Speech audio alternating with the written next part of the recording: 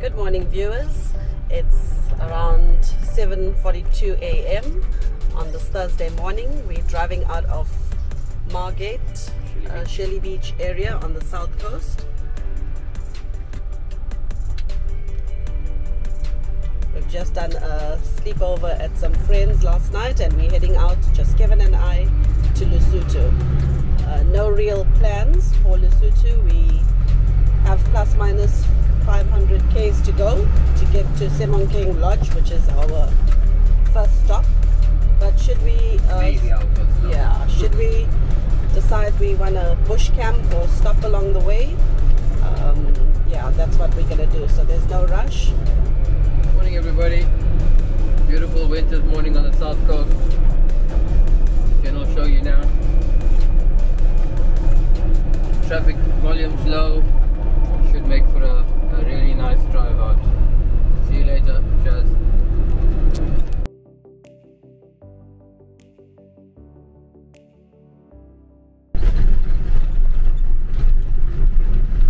We are heading towards the stunning mountains, and there's a bit of snow-capped mountains up at the top on the left. Don't know if you guys can see it, but yeah, we're looking forward to an awesome trip, driving through these mountains and further beyond. The cold front, expected cold front coming through in the next 2 or 3 days, where we're expecting to get some snow. So should make for some interesting camping and some interesting driving as well. Looking forward to a good one.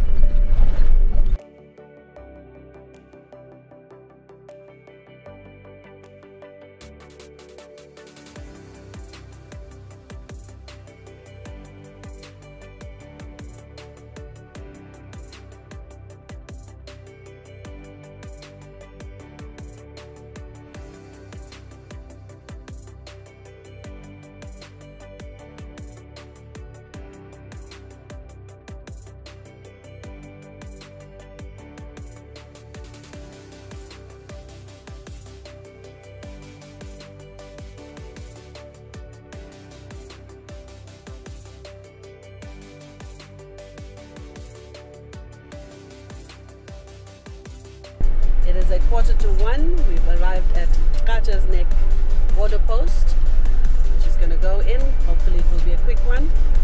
See you in Lesotho.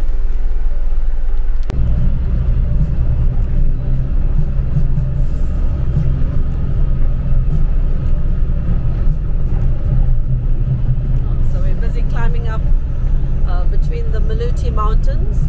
Kevin, do you have on your GPS our current altitude? Yeah, our current elevation 1,730 meters above sea level and counting.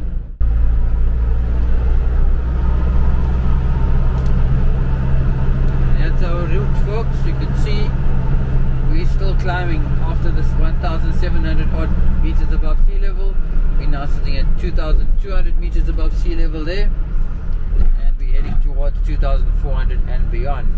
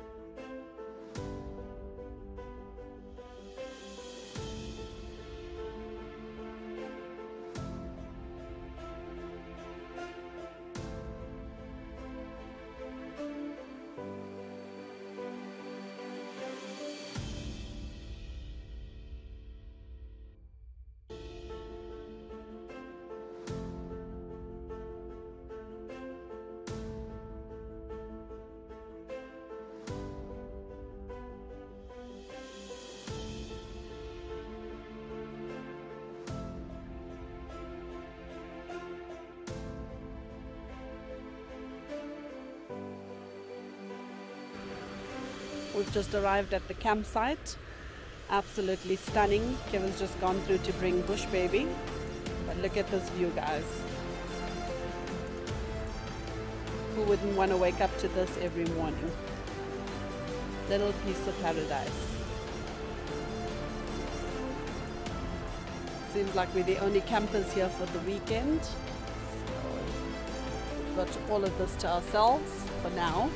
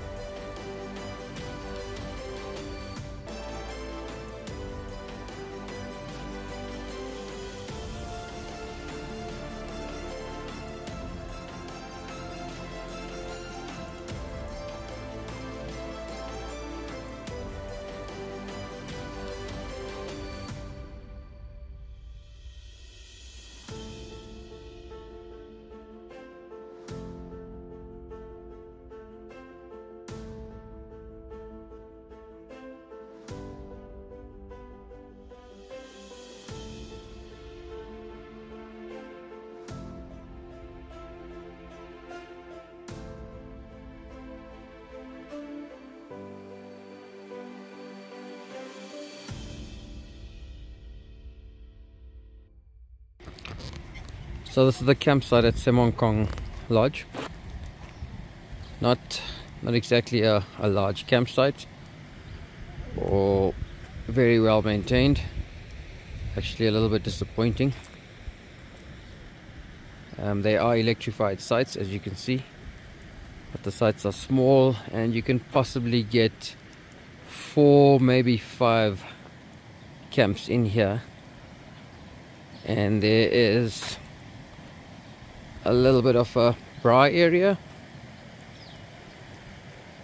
with a picnic table. Not very well maintained. The braai grids are almost non-existent, but it is ideally situated alongside the river. And back there at the entrance is where the pub, lounge and restaurant are, right below the reception area.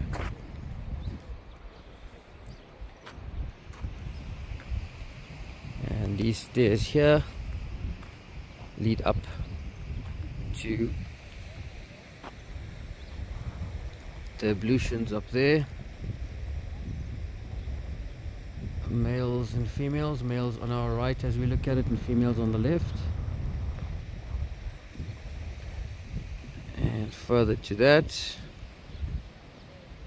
there's another set of stairs, and back there, that white door is a communal kitchen. I'll give you guys a look just now at both the communal kitchen and the ablutions.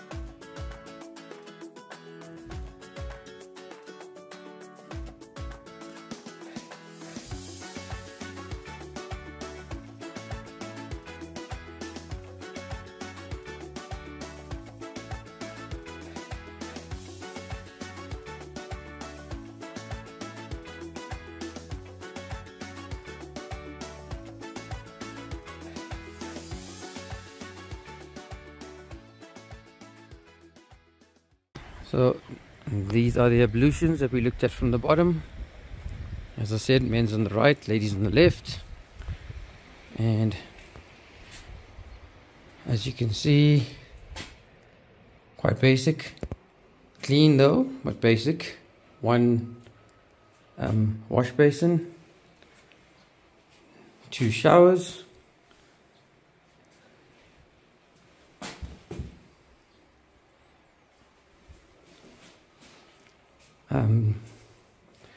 two urinals, and 1 toilet. There is hot and cold water, running water, with an electric geyser, but the water pressure is very, very, very sparse. So very low water pressure. There's a wash up area outside between the 2 bathrooms. And this is the ladies. A little bit prettier. For some reason they believe that the ladies need a bit more prettiness than us men do. Here's a shower, toilet, another toilet, and another shower. As I said, a lot prettier, a lot neater.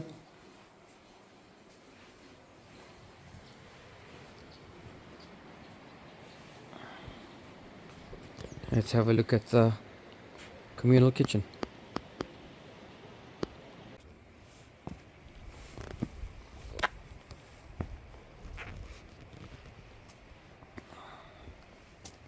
This is the communal kitchen.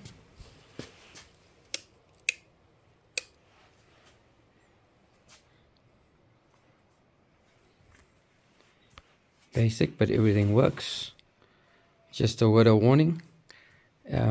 The Lesotho electricity department switches the electricity off to the entire town at 10 p.m. every night, at 10 p.m.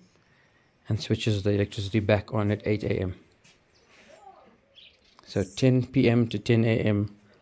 no electricity if you are reliant on electricity.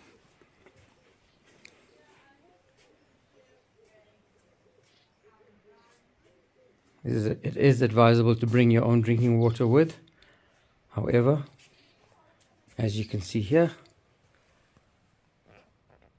you can drink the water from the communal kitchen taps, and you can ask for your bottles to be refilled at the pub.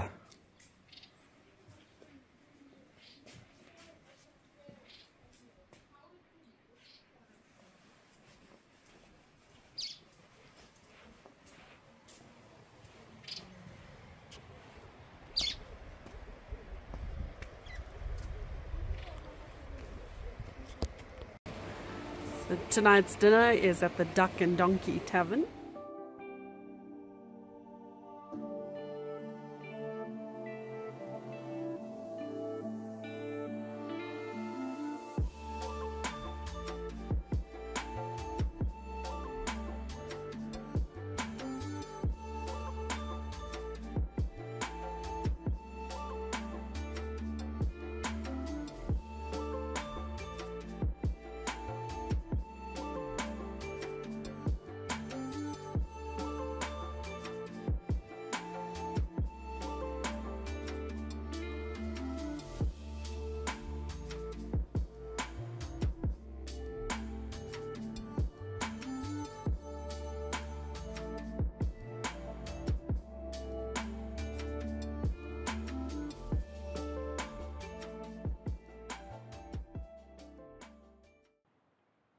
Good morning, guys.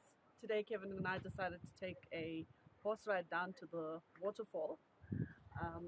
It's called the Maletsonyane Falls. Yeah, normally I think it's about a 5k walk. We would have liked to do the 5k hike, but yeah, we just want to have the Lesotho experience and travel via horseback. There's our horses waiting out there, and these are the lovely gentlemen that are going to take us through. Okay, my name is Ntiti. I am going to be the guide. I have the horses, the Lesotho pony.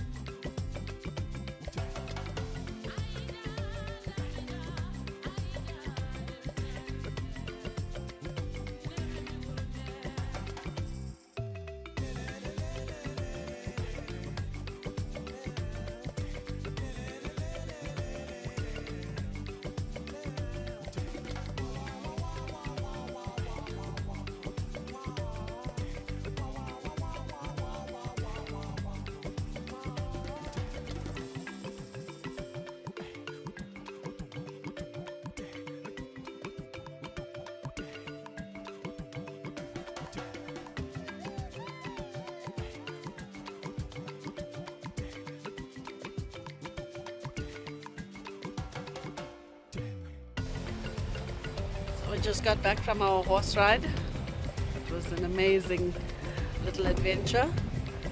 We just decided to start a little campfire, warm up some lunch, and then see what the rest of the evening holds. Probably go back to the restaurant and have some dinner there and stick around that warm fireplace.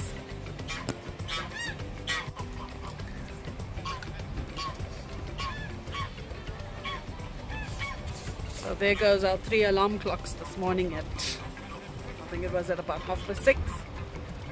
There they go, noisemakers.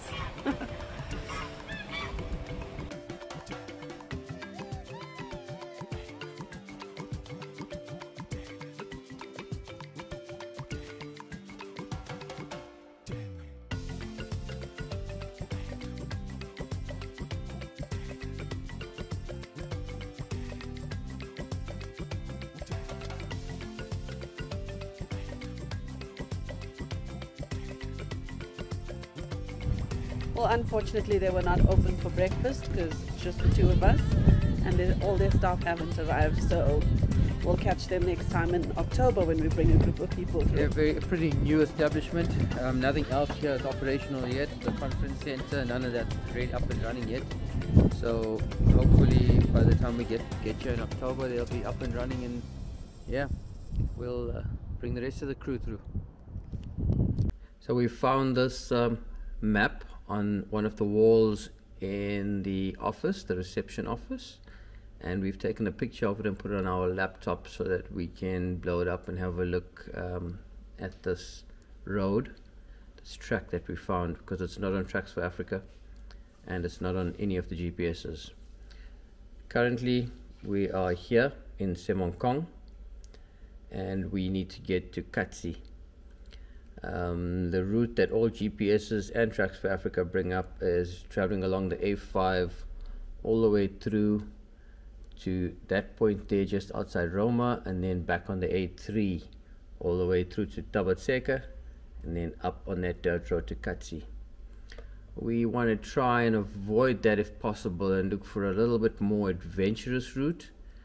So Jen and I have found this little track that comes along there up to Seng, and then from Seng we turn right, or just before Seng we turn right and drop down across that river all the way up to Matsanyane, and then we join the A3 to Tabatseka and back up to Katse. So that's the plan, and that's the way we're going to be heading this morning. See you guys on the road. Cheers for now.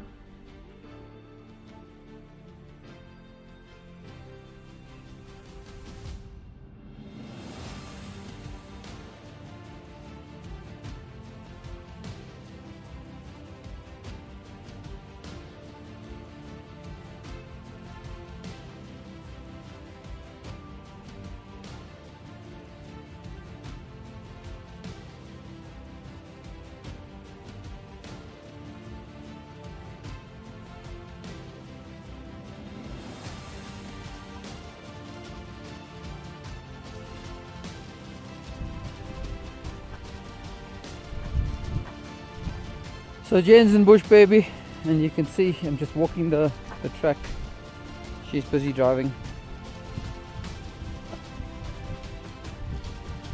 because the track disappeared from us, so we're trying to find the road.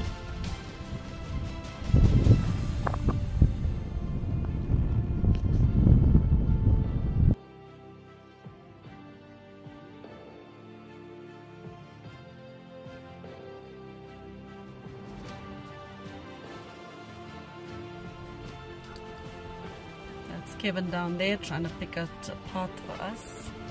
Seems rather narrow and treacherous, but yeah, we'll see how far we can. Okay folks, we've reached a bit of an impasse. We are currently here.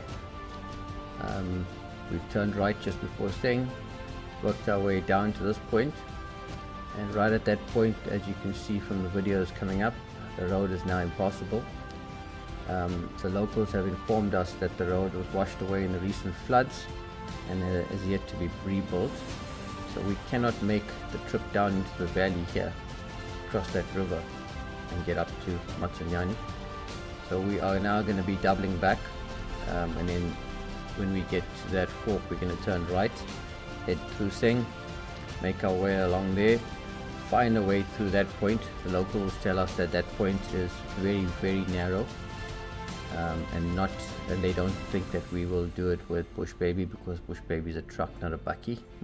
They say most Land Cruisers can't get through, and then eventually make our way through to the A3, and then right onto Tabatseka, and then up to Katse. So let's see how that little adventure plays out.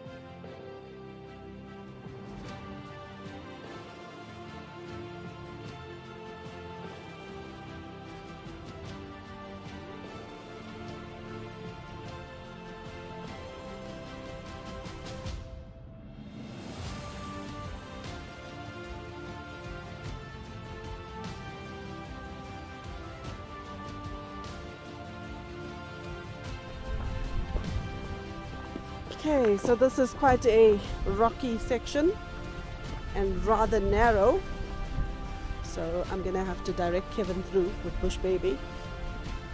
See how it goes.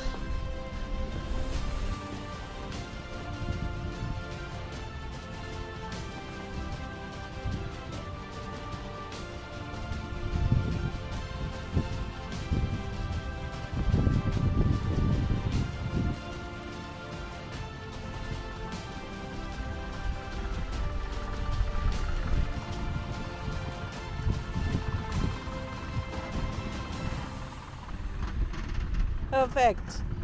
Straighten out.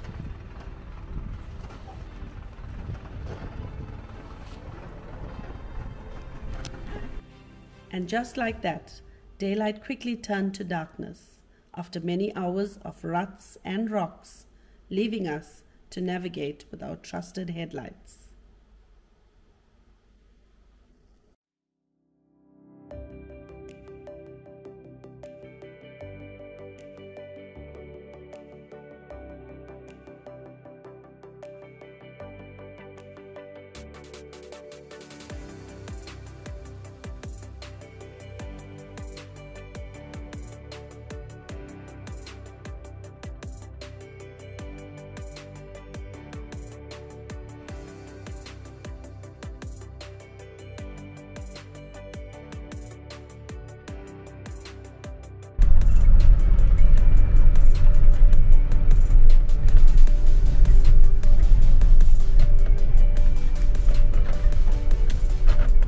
Finally some tar after how many Ks? Not a lot of mileage, 100 kilometers, but 100 kilometers and 11 hours.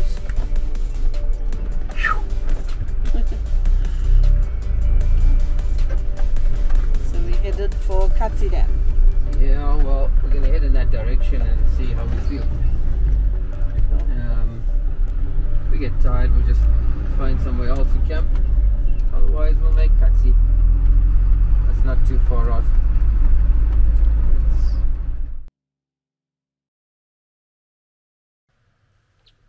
Good morning, everybody. This is day 4 of our little expedition or recce across Lesotho. We got to this campsite pretty late last night. We decided to just push on through so that we can get here rather than lose a day on the road. The roads were pretty good on the tar road, that is. The last 90 k's from Tabatseka to Katse was horrendous, but we pushed through and got to our campsite at about 3 a.m.